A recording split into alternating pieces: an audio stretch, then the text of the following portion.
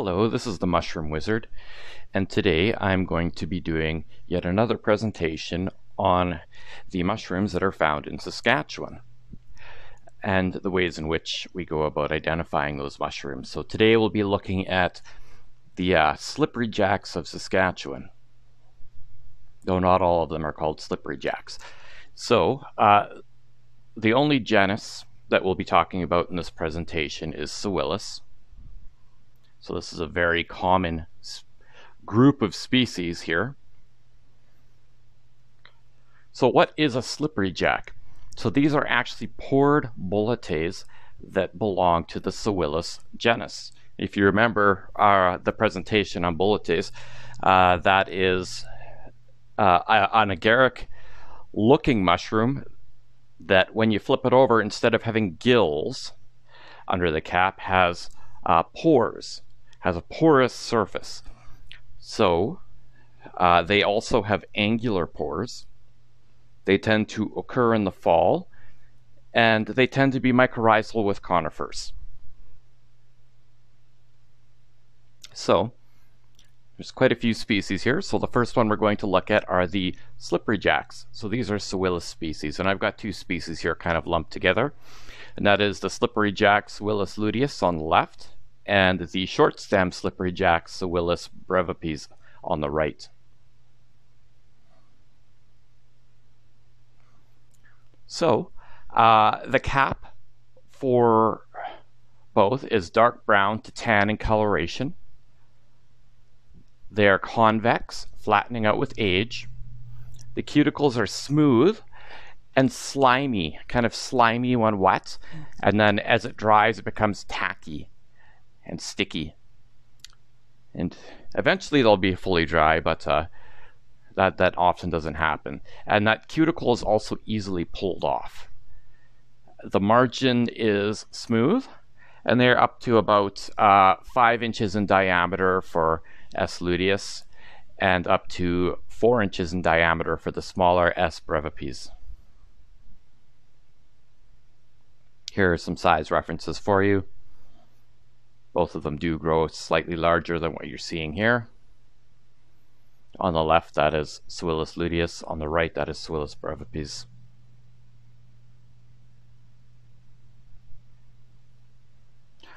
The pores are yellow to ochre in coloration, becoming tan with age. The pores are small and angular. They are adnate. They reach across and touch the stipe, as you can see there. The pores are covered with a thin membranous partial veil in Suillus luteus. So that's the slippery jack. There is no veil in Suillus brevipes. So what you're seeing on the right there is Suillus luteus because of that ring left over from the partial veil. You wouldn't see a ring like that in Suillus brevipes. And there is a brown spore print in Suillus brevipes and an ochre spore print in Suillus luteus. So very similar in color. I mean, ochre to brown. Here's a close-up of what you can expect of the pores.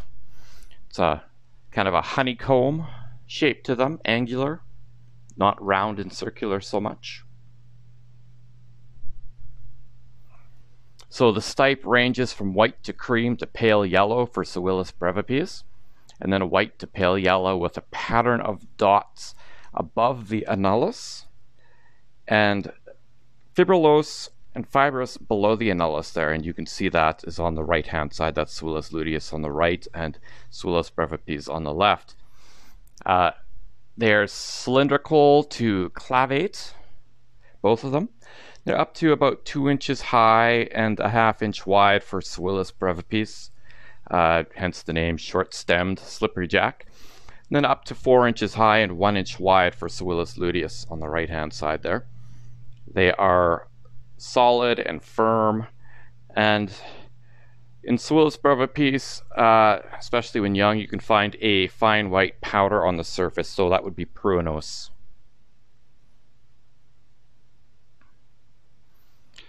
So the annulus on Suillus luteus is brown, developing a purple stain directly below. You can see that purple there. It is pendant. You can see it hanging down and is fragile, often tearing away, leaving only that purple ring zone where that stain was. And yeah, once again, this only occurs in Suillus luteus. In terms of the ecology, these are mycorrhizal with pine trees, particularly in Saskatchewan. You should expect them fairly frequently around jack pine. These are solitary to scattered, or found sometimes in small groups. Usually I find them solitary or here and there. They occur late summer through fall, and these are terrestrial mushrooms. You can see there one of them is cut in half, so see those nice yellow tubes. In terms of their edibility, they're pretty good. Have a mild taste. A lot of people are put off by the slimy cuticle up there, and some people also have allergic reactions. So there's a fairly high potential for allergies in these ones. They do need to be thoroughly cooked, and you can really reduce the chances of that allergic reaction by removing that slimy cuticle. There must be something in that cuticle that acts as a purgative, I guess, something that causes you to vomit. I never know if I'm saying words right. Probably not. This next species is the weeping bolete, Suillus granulatus.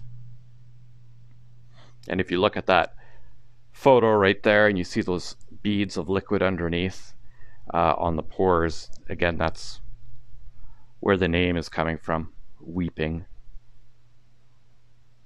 The cap is brown to brownish yellow in coloration, kind of with a streaked appearance there that you can see. It's convex, flattening with age.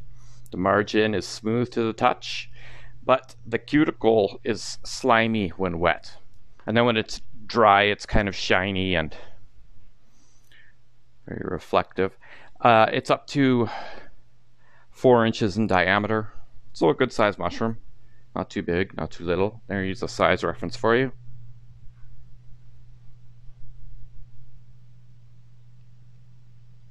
The pores are pale yellow, becoming ochre with age. It exudes drops of a milky liquid when young. And that we saw that in the initial photo there to introduce the mushroom. The pores are angular and medium-sized. And they are adnate to maybe slightly decurrent sometimes. Here you're just seeing it adnate. You can see the dots there on the stipe as well. And yeah, here's a close-up again. You can see the angular pores. The stipe is cream to pale yellow in color.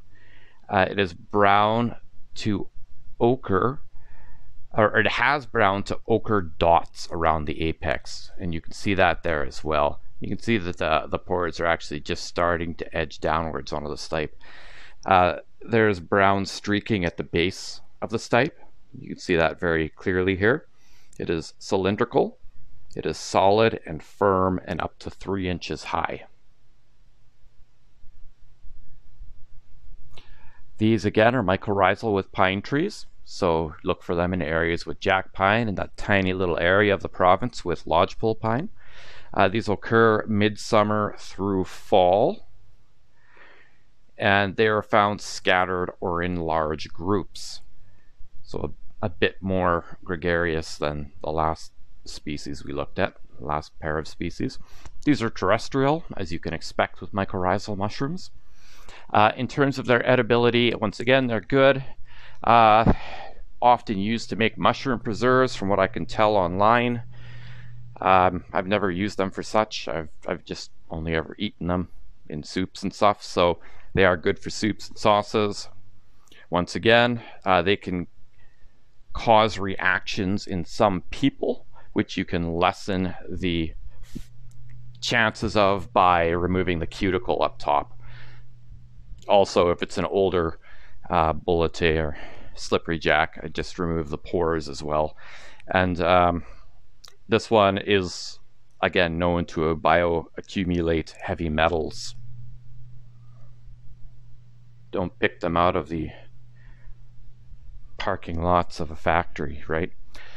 Next species is the Larch Bolete Suillus gravile. Don't know how to pronounce that. The cap is has a color range from yellow to yellowish red. It is convex, flattening with age, sometimes developing a small umbo up top, so that would be a little hump. The cuticle is smooth, and it is slimy when wet, as with quite a few of these slippery jacks. And it is shiny and tacky when dry. So the margin is smooth or slightly wavy with age. These are fairly large. They grow up to about 6 inches in diameter. There's a... I don't think I could find a proper size reference, so I put one with a nice big slug. Very cute slug. Looks like he's chomping away. The pores are yellow, and they take on a reddish tinge as they mature and age. It bruises rusty brown on the pore surface if you push your finger into it. The pores are angular, is adnate or slightly decurrent, which we saw on the last one. They are covered with a thin partial veil when young, and there is an ochre spore print. Here are the pores. Once again, fairly angular. Some of them look kind of rounded in this species, but still has that honeycomb appearance, not just because of the color. Here you can see that staining that we mentioned in the pores. You can see that brown staining there in the photo. So in terms of the stipe, it's pale yellow and smooth above the ring area, and then covered in brown scaling below the ring zone. It is cylindrical, so the same width throughout. Sometimes it curves. You can see this one is curved, and they're up to 4 inches high and 1 inch thick. Here's a close-up of that annulus. Ring zone is left behind from a very small partial veil, so not really much of a ring, more just the ring zone that catches the spores and creates a spore-colored deposit there. You can see that ochre color. There you can see some wet ones and how slimy they are. Nothing like slime. These are mycorrhizal with larch, which does occur in Saskatchewan. They occur summer through fall. They are found scattered or in groups and are terrestrial. I guess that explains the name as well, Larch Bolete or Larch Slippery Jack. In terms of their edibility, they're considered to be relatively poor. They cause adverse reactions in some people, again, that allergy sensitivity thing. But you can mitigate that by removing the cuticle. Supposedly these are so mild that they could be best described as lacking in taste. So it's something that I might add to soups or to sauces so it could pick up the taste of other components, right? Especially in a sauce.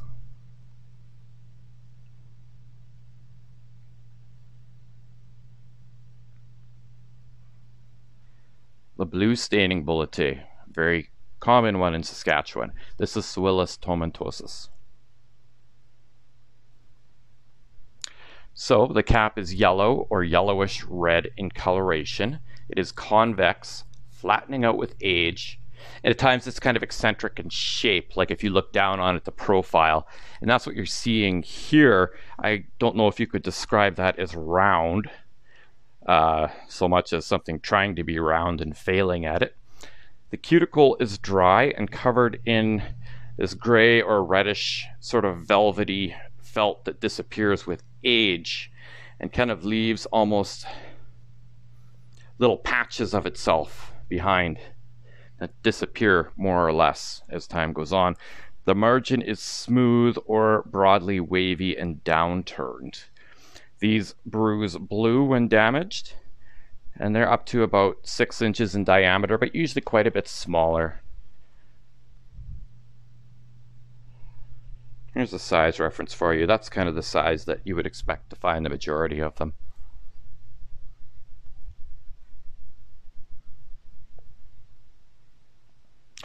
So the pores are yellow, turning brownish with age. They bruise blue when damaged or bruised. And these are angular pores. They are adnexed or adnate. So sometimes they do dip in a little bit. You can actually see this one is dipping in a little bit there. So when it comes to that stipe, instead of just touching it, it dips down to some extent. So the pores produce a brown spore print, as do most of these mushrooms. Here we can see a close-up of the pores themselves, the openings of those tubes. The stipe is yellow to yellowish red. It's cylindrical, so the same width throughout, and then they stain blue when damaged. You can see the staining there starting to occur. Somebody's probably just run a fingernail across it just to demonstrate that component. And then these are up to about 5 inches high, 1 inch thick, but more often than not, they'll be quite a bit smaller than that. In terms of their ecology, these are mycorrhizal with lodgepole and jack pine. They occur midsummer through fall. They are found solitary or scattered, and they're terrestrial. Their edibility is poor. Again, many people have allergies to this mushroom, and it has an acidic taste, and I can attest to that. But once again, you can add them to a sauce, and they'll work just fine in that manner. You could see on the right-hand side in that photo that that kind of downturned, enrolled margin that we were talking about in the first slide with the cap.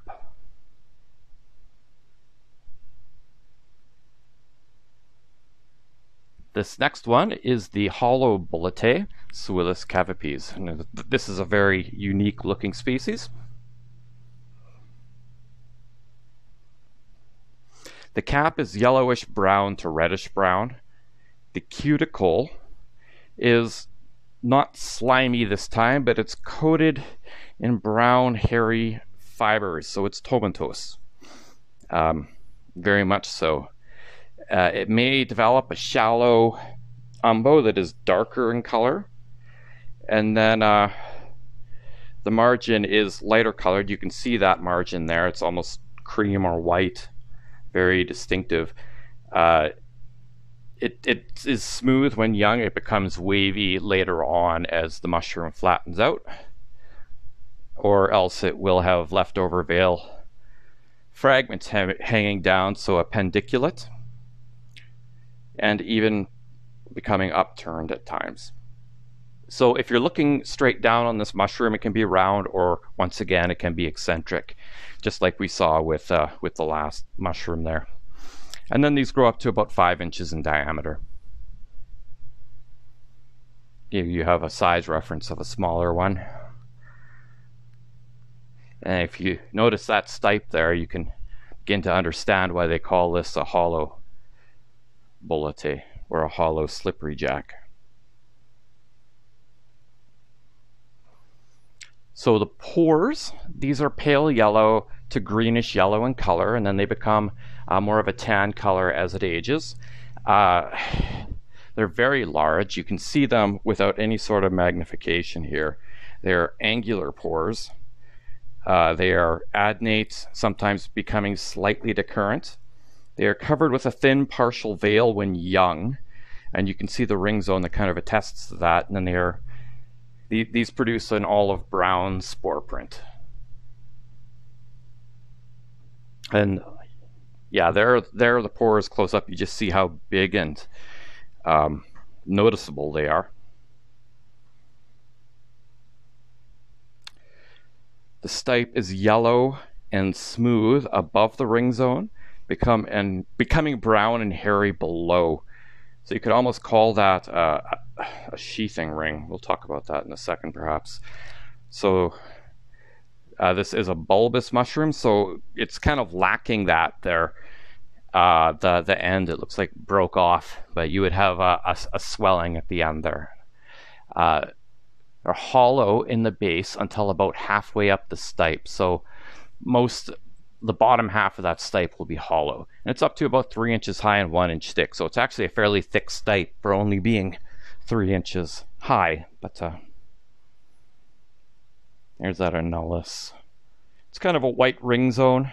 It's left over from the partial veil, and then it appears to be more of a sheathing ring than anything else, as in it's a continuation of the entire bottom up to there. And then you can see as well the pores are starting to run down the stipe, and they're just stopped by the ring. Here we can see the wavy margin that we were talking about and how it's starting to turn upwards. Again, these are mycorrhizal with larch. They occur summer through to the fall. They are found solitary or scattered, and these are a terrestrial mushroom. Their edibility is relatively poor.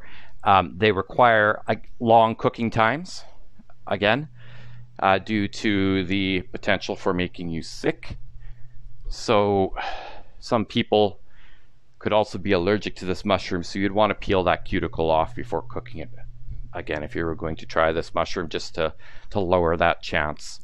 And as well, if you did have a reaction, you would lower the extent of that reaction.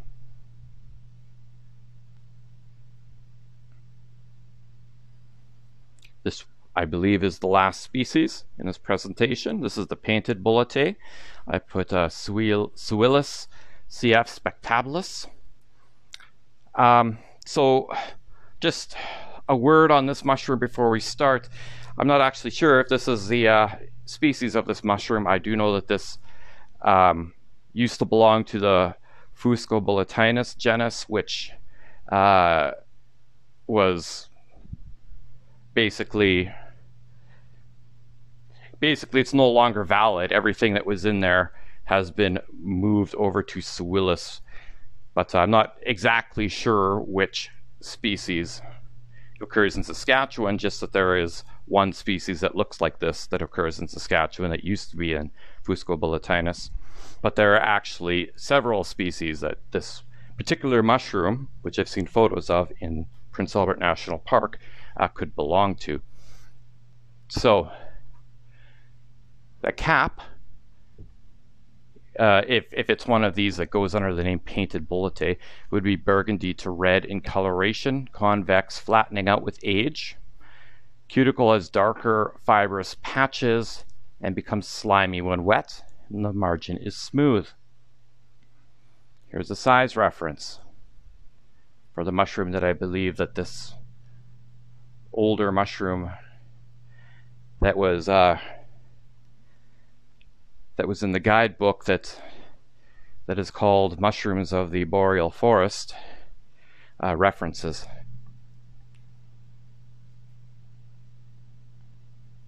I've never seen it myself. The pores are yellow in color. They are angular pores, large pores, as you can see there. They bruise pink. They're covered with a thin partial veil when young, and they produce a brown spore print. There are the pores. That's what you would expect from the stipe in this group of slippery jacks, to be off-white with pink or red mottling below a ring zone, and then pale yellow above the ring zone. It would be cylindrical and up to 3 inches high and 1 inch thick, roughly speaking. There would be an annulus that is dark violet to black, and more of a ring zone type annulus.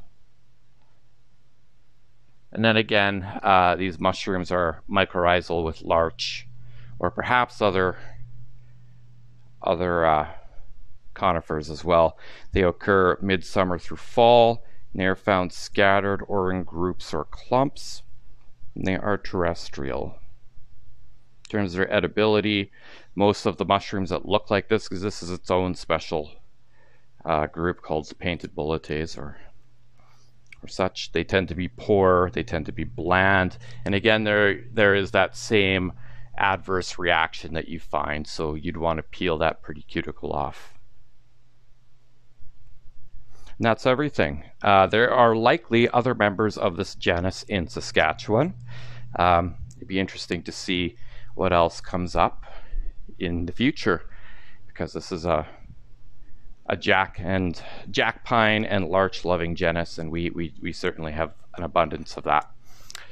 So if you like this presentation or the other presentations, remember to hit the subscribe button, and I'll see you next time. This is the Mushroom Wizard. Have a good night.